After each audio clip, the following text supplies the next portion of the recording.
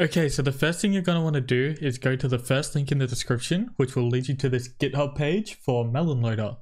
Now, what Melon Loader is, it's what allows you to start modding Unity games, which NeonLite's made in Unity. So all you do is you go to this link and you come down and you'll see the usage guides. You want to click installer, and then up here it says how to use installer, and then you want to click install. And then once you're here, you'll see melonloader.installer.exe, and in your download folder you should see this, which will be the installer for Melon Loader. And then once you've loaded it, it'll say please select your Unity game, so click select.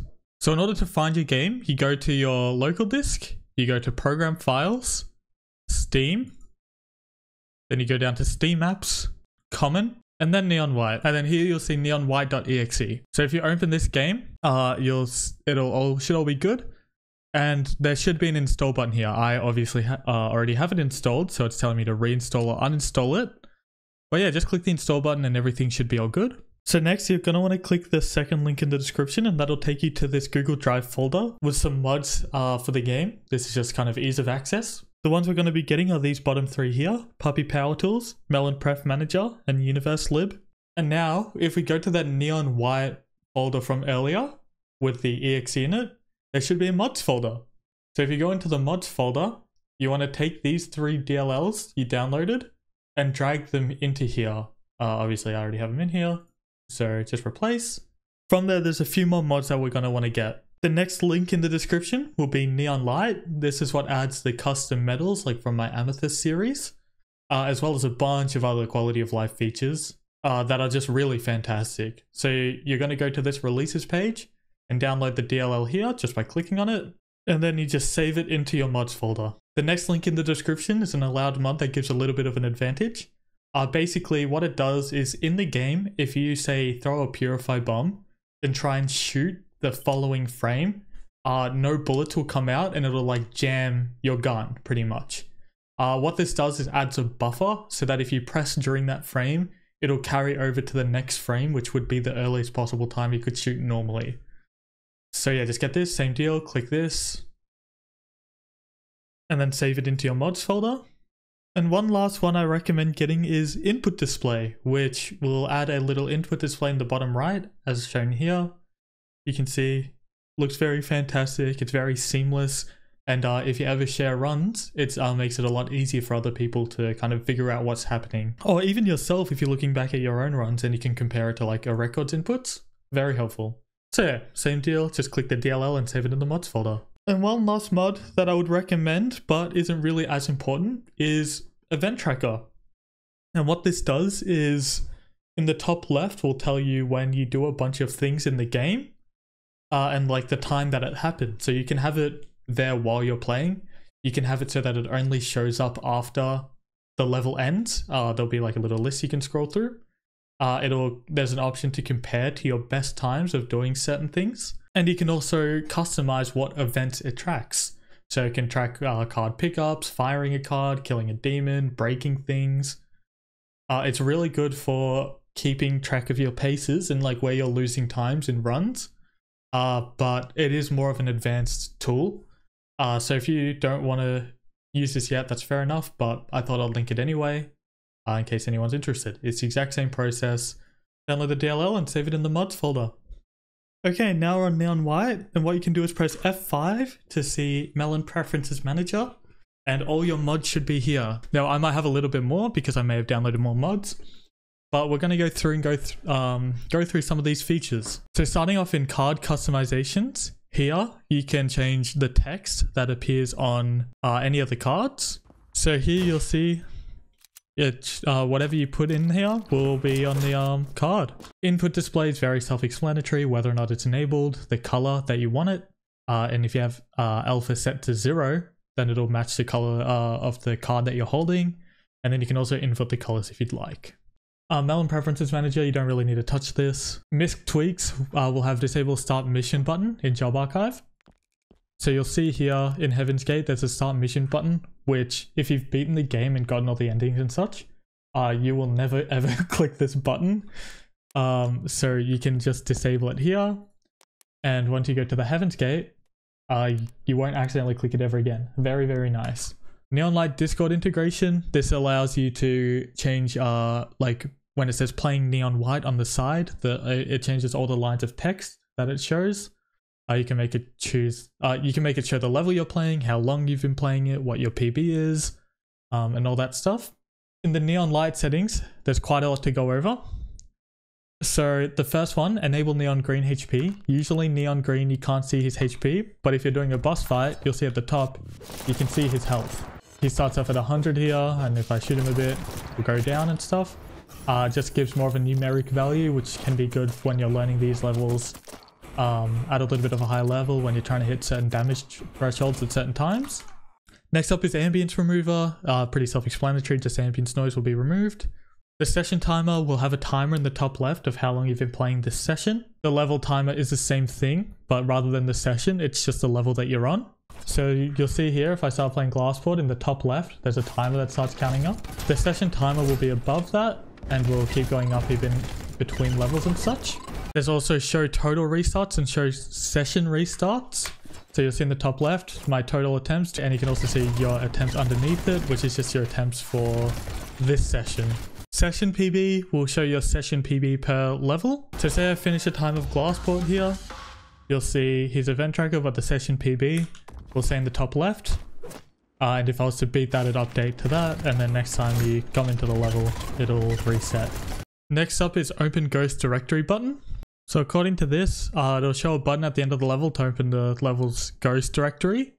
But it isn't really working for me. I think it's supposed to be in the bottom right here, and it's not showing up. Maybe that's because I have ghost off, I'm not sure. Disable intro will get rid of the where called neon speech at the start. Honestly, I'm not really sure what Big On Apocalypse is supposed to do. I don't notice a difference with it on or off. I'm not sure what apocalyptic view and replace it with the blue skies even means. Boss recorder, I mean, you should just have this on. It allows you to have a ghost for the boss levels, which is fantastic. The cheater ban list. If you go to the leaderboards of a level, known cheaters will have their name in red. Enable community medals will enable emerald, amethyst and sapphire medals, and you can see them next to your names, as well as amethysts and emeralds. And it'll also show red medals on the leaderboard, which in the base game will not show on leaderboards. Custom portrait will allow you to have a custom image in the bottom left of your screen. So you can replace white down in the bottom left with a 512 by 512 image of your choice. Delta time, I'd recommend having on. That's this time under here that shows how much behind or ahead of you were of your PB. DNF, I'd also recommend having on. What that will do is if you finish a level without killing all the demons, at the top it tells you what your time would have been had you killed everything. It'll be red if it wouldn't have been a PB, and it'll be green if it would have. Display in-depth game timer will allow you to change the timer color and like opacity and stuff. So you can see I can make it yellow, and if I start the run, the timer at the top will be yellow. And it also allows you to see milliseconds at the end here, instead of just going to 2 decimal places, which usually you can only see on the leaderboard. Next is another option to remove the start mission button. 2 separate mods have the same option. This one I believe also works. The inside screen remover. What the inside screen remover will do is remove this screen here, where inside crystal dust empty comes up, and you have to click continue to end the level. It'll just end immediately. A lot of these will be personal preference and will change over time. If you want my settings, you can just copy these. As for the visual settings, these have a few different things. You can disable the player portrait, backstory, the bottom bar, low HP overlay, shocker overlay, and book of life overlay. Again, these are just preference. Power pref adjustments will allow you to set a seed for rush runs. Right now I have the seed 114 in, which is for yellow rush. It allows me to start with climbing gym and then go to STF. As long as shuffle level order is on, it'll use the seed. So you see here, I'll start with climbing gym, and no matter how many times I restart this level rush, it's going to be climbing gym every single time because it's using that seed. As for finding seeds, there's trial and error. There's also a seed finder tool, but I won't be going into that here. Feel free to message me on Discord or anything like that if you want to figure out generating seeds. Speedometer is in the top right. You'll see if I run around how fast you're going vertically and horizontally. There's also verbose info, which will give you a lot more information. But this isn't really useful except for this level actually, for the most part. There's a bunch of text color you can change, and the positioning if you want it in the top right corner like I have it on a 1920 by 1080 monitor. I have it 1750 25 25. The last tab is more VFX toggles. I usually play with all of these off, except for disable sun, because in some levels the sun just completely blinds you and you can't aim.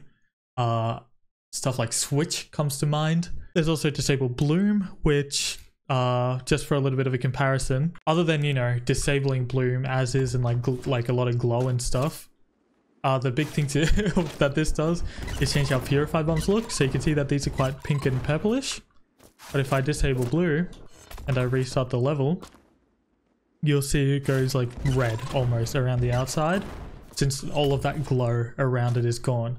So again, just a preference thing. If you like it like this, one way or the other, go for it. I kind of swap between them depending how I'm feeling. There's stuff like disable reflection flares, firewall screen effect, and stomp splash bang. The other one I'd probably recommend enabling just for advantage sake is this one. So what this will do is when you use a stomp, you'll see this white like trail that goes out and around.